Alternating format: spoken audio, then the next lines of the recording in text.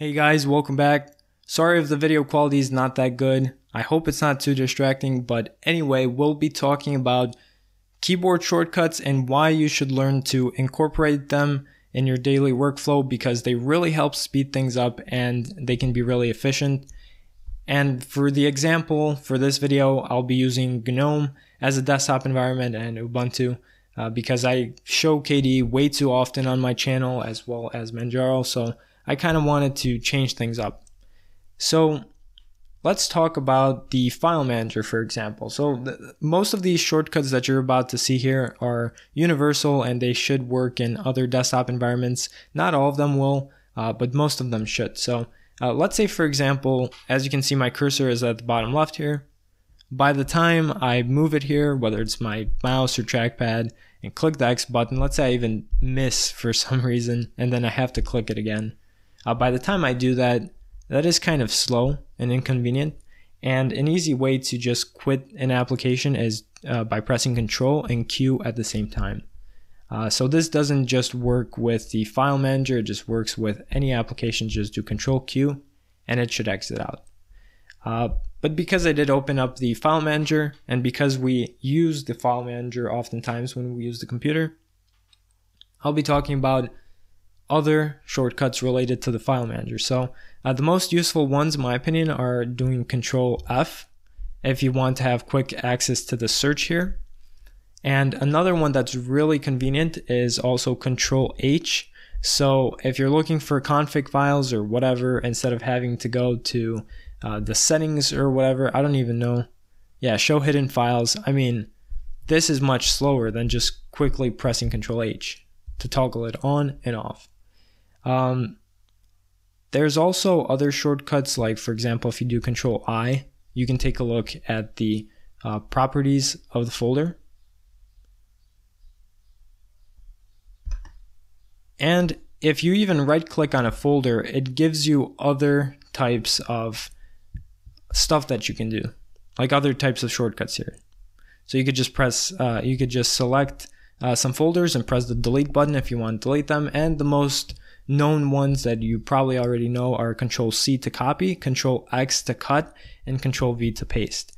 And something actually, by the way, I just opened up the terminal with Control Alt T. This is default in some distros, not in all of them, but that is also useful as well. So let's say you type in something in the terminal. Things are a bit different in the terminal, however, because if you type something in, and let's say you select it and you do Control C, nothing happens. It's not going to work. You can't copy it. So the way to copy it is do Control Shift C. And now if we do Control Shift V, oops, as you can see, we copied it and it worked just fine. So in the terminal, it's almost the same thing, except instead of just Control V or Control C, you add the shift. Another thing that works for not just the file manager, but for a lot of other programs as well, is Control T.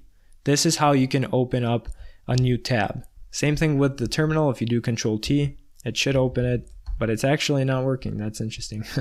I expected it to work on the terminal, but this does work for the browser as well. And if you do Control W, you can delete the tabs that you just created. Okay, hold on. If you let me delete these tabs. Okay, so Control T opens up new tabs, it creates new tabs, and Control W closes the tabs. This works for the file manager and it works for Firefox and other browsers as well. Now, if you want to change the view of your folder, like the way your folders are, your folder view, I suppose, as you can see, if I press Control 1, it changes it to this style, and if I do Control 2, it changes it to this style. So these are the main shortcuts when it comes to the file manager.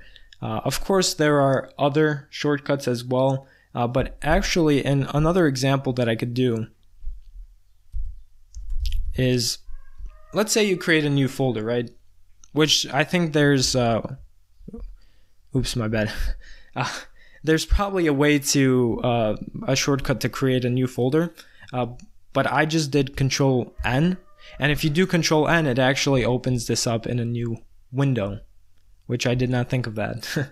But yeah, let's say you create a new folder. Let's say you select it, you press delete, and it was deleted. So here you have an option. You can undo it with the cursor, but not every file manager is going to give you that hint. It's an option to undo it. So what you could do is you could press Control Z, and there you go. It undoes your action. So Control Z is a shortcut that is basically universal. Any program that you use, and let's say you make a mistake or whatever, if you hit Control Z, that's going to undo that mistake. Now, I believe Control Shift Z redoes it. So if you do Control Z, you undo your action, and if you do Control Shift Z, you redo your action. And I found this very helpful when I use GIMP, for example.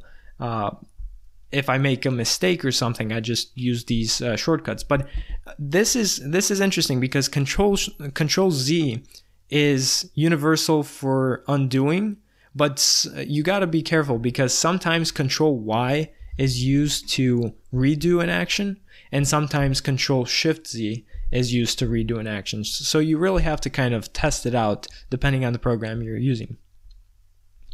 Another cool shortcut is if you hit the meta key or the super key and you hit D as well, you can show the desktop.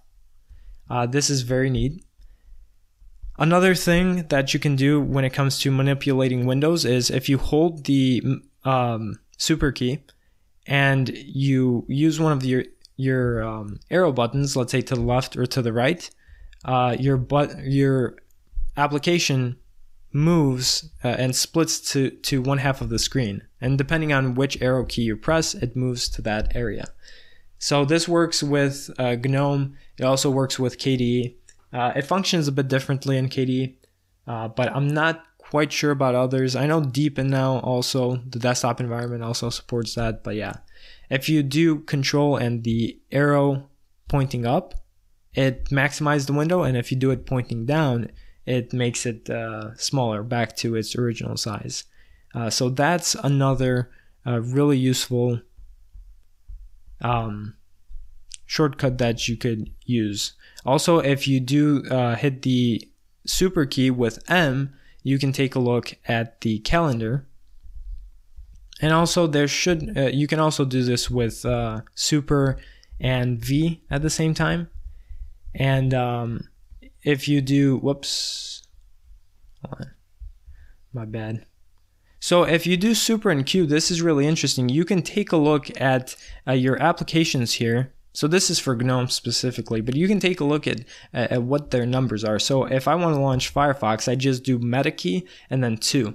So this is really nice if you want to access even your launcher. Again, you have to hold the meta key and Q, and it numbers each of your programs here. And that's how, let's say I want the file manager. So this is the 4th item. So I do meta and then 4, and then there we go. And let's say I want to close it, Control Q. As you can see, I don't really need to use the mouse for anything. And for Firefox, for example, again, this is really nice because let's say I do Control T, and then let's say I go to DuckDuckGo, for example. But let's say I don't want the previous browser anymore. Well, what I could do is Control 1 to shift to that one. Okay, this is not working. It does work with the Brave browser though. Perhaps there's another shortcut for this, but let's say I cycle there. Okay, if you hit Control W, that's how you can exit out of that one, the previous tab. And this is certainly useful when it comes to shifting around tabs and moving around tabs and really navigating yourself through the browser. You can definitely do it with minimal mouse interference. Now, another thing, let's say, for example, a text editor, whether it's a text editor or a file, or I mean an image editor or whatever, anything that deals with opening files, something that you could do is Control N, or not Control N, my bad, Control O. If you hit Control O, then it automatically lets you open up an existing file. So this is very helpful as well. If you do Control O, again, the Control T works as well for a new tab, and Control W to remove that tab. And let's say you just type something up and you want to save it, you can either do Control Shift S. If you add the shift, it means save as, so you can save it as a new file. So let's just type in text here and save it, press enter. So here we have it saved. Or if you want to just simply save it, let's say you add just one like change here, right? Like you change something, you don't want to save it as a new file, you just hit Control S, and there you go. It saves automatically. It even says it right here, gives you feedback. Control S, saving file, or Control Shift S, you can save it as a new file. So yeah. And when it comes to other keyboard shortcuts, well, there are plenty of keyboard shortcuts. I only covered the most useful ones that I think should be used. But of course, there are many other shortcuts, and let's take a look here actually. In the settings, if you take a look at the settings, you can see there is definitely a lot of shortcuts here that already exist. So I would recommend, also print screen, that's how you can save a screenshot. But there's many different types of shortcuts here, and if you do also, Meta plus L, I believe, you can also access the lock screen. This is nice if you just want to take a look at how your lock screen looks, if you have changed the wallpaper for it. But there's certainly a lot. And if you do Control H, what is it? Super H, you can minimize your window, which is really nice. I just found that out as well. But let's say you want to add a shortcut for launching a program, for example. Well, you could just say Firefox, for example. And the command, all you have to do is really just type in Firefox. It doesn't work for every application, but if you want to launch a program, you just have to go to the application folder and paste the address location into here as your command. And then for shortcut, let's just say Alt and F, and we just click Add. And now, every time I press Alt F, I can access my browser. So I think that this is really nice. It's not just taking advantage of the shortcuts that already exist on your system, but it's also the